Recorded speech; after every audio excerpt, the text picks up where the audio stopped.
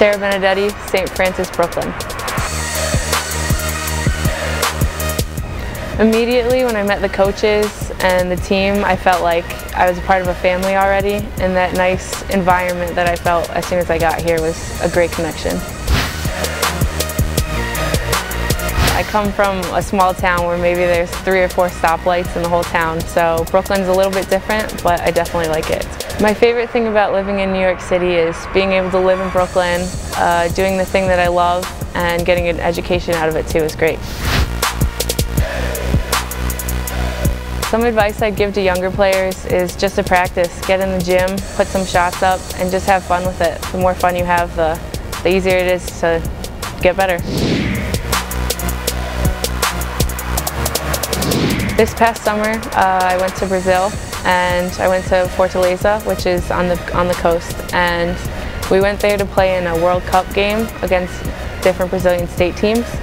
And while we were there, we also ran clinics for younger kids. We went to schools and orphanages, just spreading the word about being a good kid, staying morally sound, and just doing the right thing. Coach D actually sent me a text message was like, do you want to go to Brazil? You'll go play basketball and you'll go help people and do some community service. And as soon as that opportunity was given to me, I asked my parents and they were all for it. Before I went to Brazil, I was, not gonna lie, a little bit scared. I didn't know anybody on the trip. I was going by myself, but I was really excited to go out there, help people play the sport I love, and to see a new part of the world that I've never been to before. When we were at the orphanage, I was there for maybe a couple minutes, and this little girl, probably 5 or 6, she came running up to me, and she just immediately went for a hug, and I picked her up, and I could just tell that she was so happy just to feel like the love from someone else, and it melted my heart seeing her smile like that.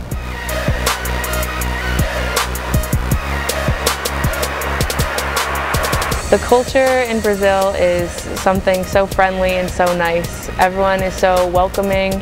They treated me like I was one of their daughters. The number of people who offered to give me things, they were just so appreciative of everything, which was really nice to see. The trip definitely made me more appreciative of what I have. Seeing how happy all these people were with the little things that they had made me so appreciative to be back in America and just have everything that I have.